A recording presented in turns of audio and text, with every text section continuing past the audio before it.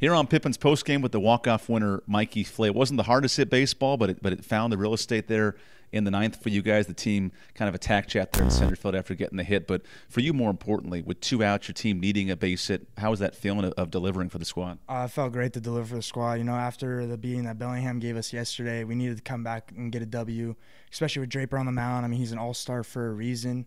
I mean, you just got to back a guy up like that, and we did. I mean, it took till the bottom of the ninth, but, you know, it still happened. So it was good that we got that W.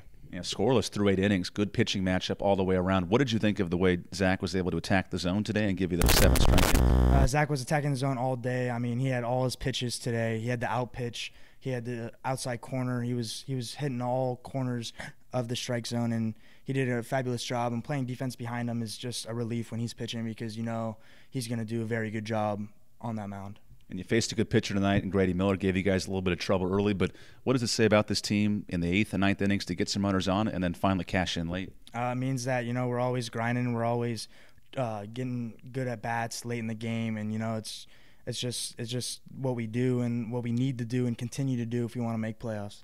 How's that jersey holding up right now? The jersey's soaked right now. They soaked me with a bunch of water, but you know it was well worth it. You know, got the W, so that's all that matters. Certainly a big night as a little fireworks after the game. The team puts a nice showing there in the 9th inning for the win. Congrats, Mikey, on the walk-off win.